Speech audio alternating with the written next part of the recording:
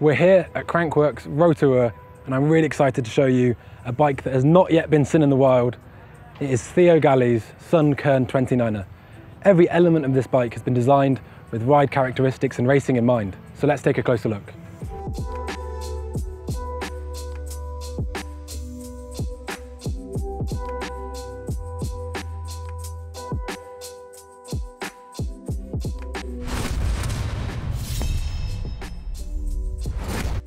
Now, Théo stands at around 172 centimeters tall, and this bike is a medium, which is running a 456mm reach, which is pretty long. Like a lot of bike brands, their larges are about that sort of length. If you were to go to a large on this bike, it would be a whopping 486mm. The medium here has chainstays of 440, so about on the money with contemporary bike design. The reason this bike has been in the development prototype stage for around a year is they wanted to fine-tune the carbon layup. Now, when you have carbon, you can either make it really stiff or more compliant. And because it's derived from racing, they wanted to get that blend just right. They did a lot of work on the down tube actually. They didn't want to have their riders beaten around on long days, nor did they want it wallowy and soft under power. Everything on this bike is carbon, and I mean everything. The whole chain stays, seat stays, front triangle, and even a lot of the bits that encompass and enclose the shock. Now, this whole build at Théo Racing is an incredibly Eurocentric build, starting off with the mainstay of French racing, Sunn. Nico Vuillot dominated the mountain biking scene in the 90s and early noughties on that very brand, and it's really coming under resurgence. So the really eye-catching part of this bike is the linkage itself. Everything is so well integrated and it looks so remarkably well finished.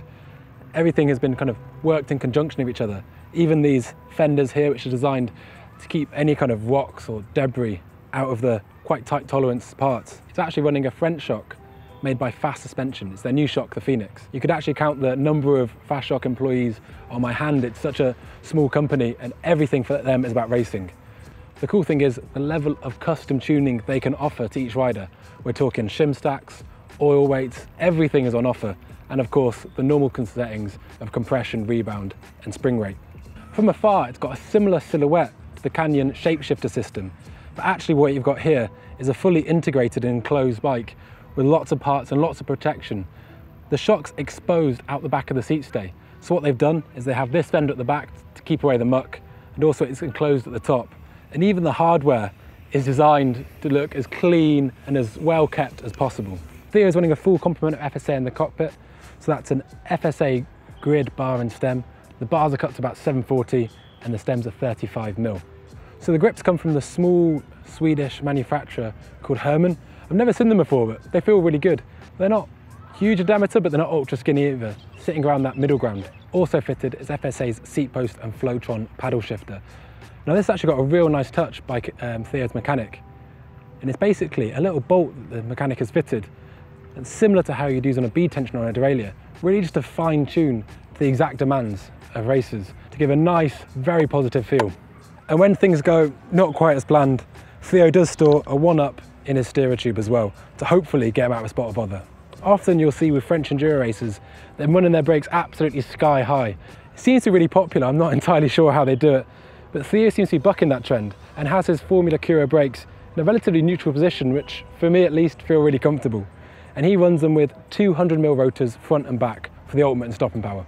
So Théo is running a set of Formula Selva forks, which feel hard and fast, but talking to him, he's only actually running about 60 psi, so they must be doing something slightly different to what you're used to with, say, a Fox or a RockShox. So the amazing thing about these forks is just via a torque ski, you can change your whole compression tune by undoing the bolt there and pulling the whole assembly out. I can't really think of any other manufacturers doing that, and it certainly fits in with the ultimate tunability you get with the fast suspension on the back as well. That Formula Selva fork is 160mm of travel, and it's complemented by 150mm of travel delivered in the rear by a tried and tested 4-bar suspension system and like that fast suspension shock. And it looks just so integrated, like every single component has been designed with something else in mind. Théo is running an FSA Flowtron seat post, which has 150mm of travel, and that's paired up to a DDK saddle. Tucked up under this DDK saddle is an ultra minimalist Z-file bag, which feels like it's got a CO2 canister and not much else in there.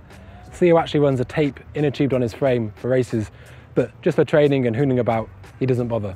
This bike comes with FSA Afterburner wheels, and he's running Hutchinson tyres, which are actually a prototype, so we've got to be pretty tight-lipped on the details.